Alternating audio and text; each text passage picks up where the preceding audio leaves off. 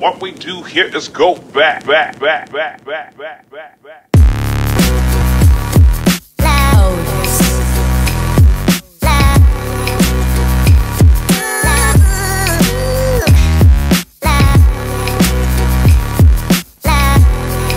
McDonald.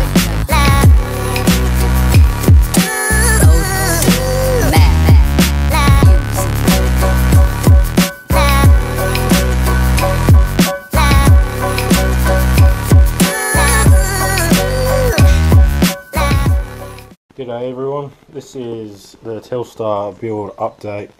Thought I'd give you guys an update on what's happened over the last about a year or so, 8 months, and yeah, she's all back together and everything. I'll put some pictures up of what's happening throughout this video, but as you can see, it's looking a fair bit different than it originally did.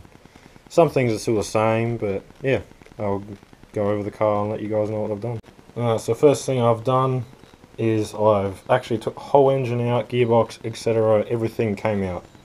Everything in this engine bay came out and cleaned except for the AC, because I don't want to have to tamper with that. But I took the engine out, I had the head poured and polished by myself.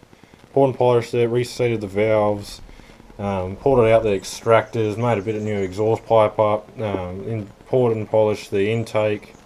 New pistons, new rings, new bearings, block came out, got acid bath, intake, throttle body, everything got cleaned up. The whole engine bay got cleaned from all the oily mess that was originally in here. I even took the brake booster out and the brake master cylinder out, gave that all a massive clean and spray painted that as well.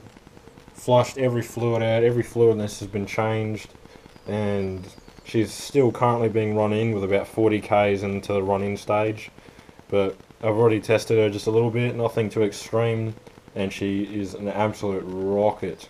Now some of you know what I've got planned for this, so I'll keep that a secret and maybe others can tell you, but at the moment I did buy a new clutch for it as the old one was completely buggered, and I'll put a picture up of what it looked like previously. Put new drive shafts in it, and I'm not sure you'll be able to see, but it's just down in there. You'll be able to see how shiny they are. The older ones were completely buggered. The other thing I've added to this setup is a water temperature gauge and an O2 gauge. It is a narrowband, still a stock narrowband O2 sensor, so it's pretty inaccurate, but it still helps every now and again to know what's going on. And I've also added a voltage gauge into the glove box, because I don't need to always look at that, but it's always handy to have. Now, sound system is exactly the same as it used to be. No real change. I did take it out when the car was sitting because I didn't want everything to start going all crappy. But yeah, everything in here is still the same. I've got to get some new speakers as these top 6x9s have kind of died. Other things I plan to do with this for the time being, before I get into the secret stuff that some of you know about, I'm going to be cleaning out the engine bay a bit more, paint things that have kind of got a bit crappy, rusty. And I'll be putting lowered springs on it, not too low, just because it's going to be a sleeper build. I don't want it looking slammed.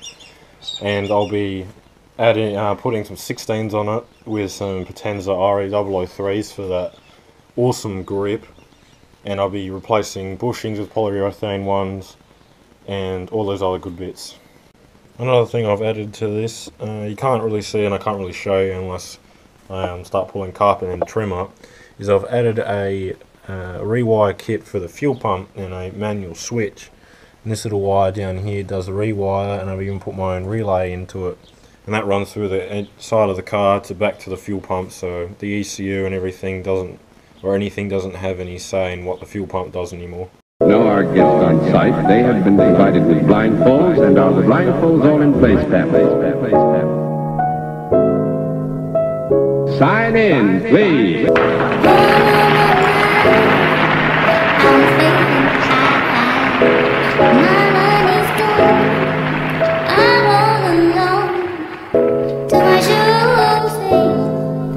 The world keeps turning. Oh, what a day! What a day! What a day! Recent lessons manifest. Every lesson learned. If your knowledge worth your wealth, then it would be well earned. We were made in His image, then call us by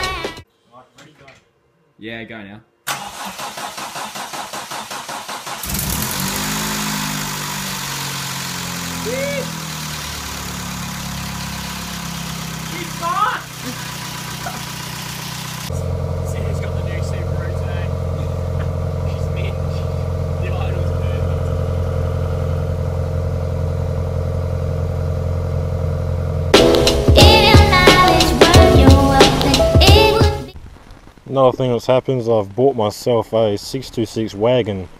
It's a 92, I believe, and it's got the same engine and running gear as the Telstar, but with a slightly different gearbox ratio. But the same chassis, it's just a wagon, and yes, still front wheel drive, but it doesn't really feel like a front wheel drive, to be honest. Anyway, this is another project, but this thing has been sitting for 4 years, so I've got to do a lot of engine work to it. It's got a blown head gasket and leaks water everywhere, and it's also needs a new fuel pump because this just will not start.